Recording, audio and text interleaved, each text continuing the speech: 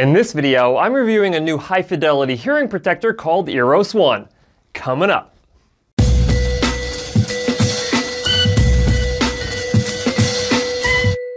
Hi guys, Cliff Olson, Doctor of Audiology and founder of Applied Hearing Solutions in Phoenix, Arizona. And on this channel, I cover a bunch of hearing-related information to help make you a better informed consumer. So if you're into that, make sure you hit that subscribe button. And don't forget to click the bell to receive a notification every time I post a new video. The absolute best way to treat a hearing loss is to never sustain a hearing loss in the first place. In fact, nothing would make me happier than to never have to tell another one of my patients that they have a hearing loss related to noise exposure. The fact is, noise-induced hearing loss is one of the most common hearing losses out there, and it can be easily prevented just by protecting your hearing. Now, when it comes to noise exposure, we have to keep two things in mind. The intensity of the sound, which is how loud the sound is, and the duration of the sound, which is how long you are exposed to that noise. Think of a gunshot. The intensity of a gunshot, depending on the type of gun that you're shooting, can have a peak amplitude of over 140 decibels, which is an insane amount of volume, but it has a very short duration. Now think of a music concert. The intensity of a music concert is significantly less than the intensity of a gunshot. You're looking at more of around 100 to 110 decibels as opposed to 140 decibels and higher, but you're exposed to that 100 to 110 decibel sound significantly longer than you are with a gunshot. If you are firing guns, it is a terrific idea to maximize the amount of protection that you have by taking foam earplugs and sticking those 3/4 of the way into your ear canal.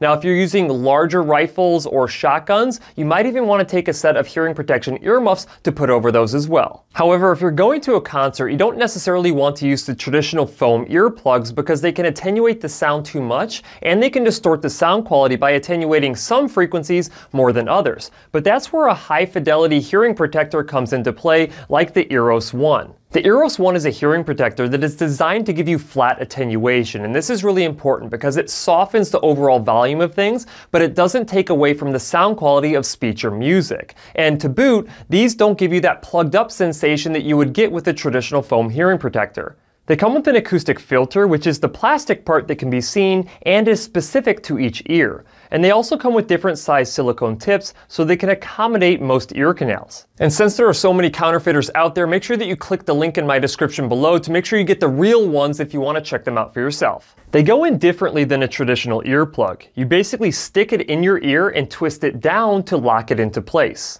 Now, I had a chance to test these guys out at a Jovi concert a few weeks ago that was consistently pushing 100 decibels where my friends and I were standing, just to see how well they work to lower the volume without taking away from the quality of the music. The true test came during the song Livin' on a Prayer, and I've got to say the music sounded great and the level of attenuation was just right.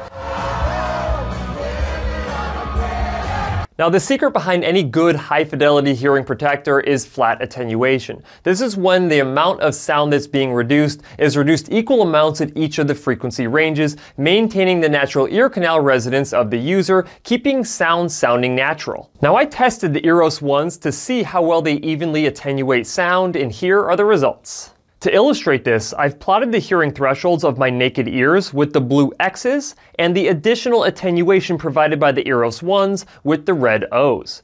Ideally, what we would want to see is a nice even reduction of the red O's across the entire frequency range. This would indicate that the attenuation characteristics of the Earos 1s are flat. You can see here that they do reduce my hearing sensitivity at each frequency tested, and the response does mirror my naked ears. I would say that they provide a little more reduction in the high frequencies than they do the low frequencies. The Earos 1s have a noise reduction rating, or NRR, of up to 17 dB. This is really important when you start to determine how long you can spend inside of a noisy environment before risking hearing damage. According to the National Institute for Occupational Safety and Health and the Occupational Safety and Health Administration, these are the permissible noise levels and duration of the time that you can spend in those noise levels before you risk damage to your hearing. Now, according to NIOSH, if we were to be at the Jovi concert unprotected for 15 minutes, I would be at risk for hearing loss. OSHA's standards are a little bit more lenient than NIOSH, but I tend to be more on the cautious side when I'm looking at these numbers. These exposure levels are reduced when wearing hearing protection, thereby increasing the amount of time you can spend in a noisy environment before risking hearing loss. The noise reduction rating, or NRR, of the Earos 1 hearing protectors is 17 dB. However, in order to calculate how much reduction a protector gives you, we need to do a calculation. If we subtract 7 dB from the NRR of a hearing protector and then divide that number by 2, this gives us a number that we can subtract from the dBA exposure level. For the Earos 1, this number comes to 5. So if we look at the NIOSH numbers on the chart again, if we subtract 5 from 100 dBA, that puts us around 95 dB, which means that we could stay at that noise level inside of the concert for about 1 hour. According to OSHA, a 95 dBA exposure level means we could stay in that environment for up to 4 hours before risking hearing loss.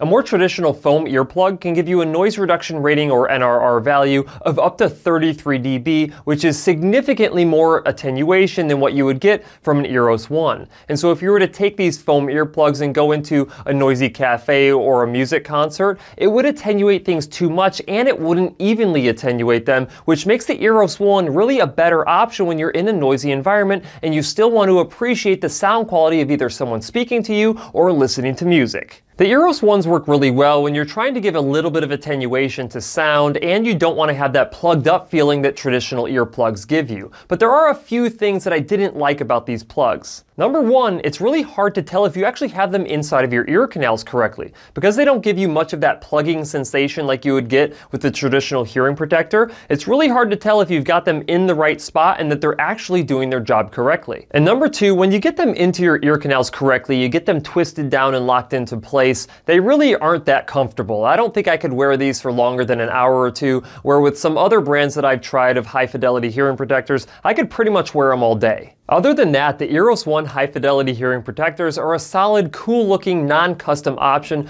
for individuals who want to reduce their overall exposure to noise without significantly altering sound quality. So if you're someone who regularly attends concerts, nightclubs, noisy bars, and sporting events, I highly recommend you pick yourself up a set of high-fidelity hearing protectors. That's it for this video. If you have any questions, leave them in the comment section below. If you liked the video, please share it. If you want to see other videos just like this one, go ahead and hit that subscribe button. Also, feel free to check out my website, drcliffaud.com.